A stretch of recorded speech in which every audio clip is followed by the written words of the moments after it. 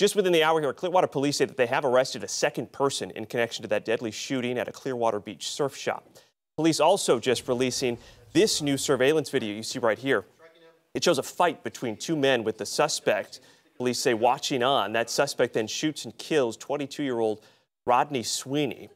Clearwater Police Chief Daniel Slaughter said his officers are doing everything they can right now to keep spring breakers safe, from adding extra patrols to using enhanced technology, which he credits for these arrests.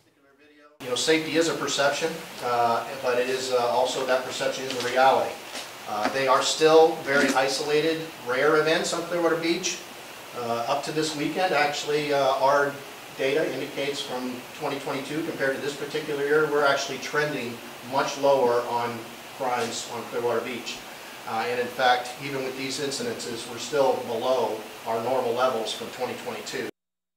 We told you last night police initially arrested this man, 20-year-old Johnathan Stanley, who police say pulled the trigger on Tuesday night. It happened on the second floor of the surf-style store on South Gulfview Boulevard.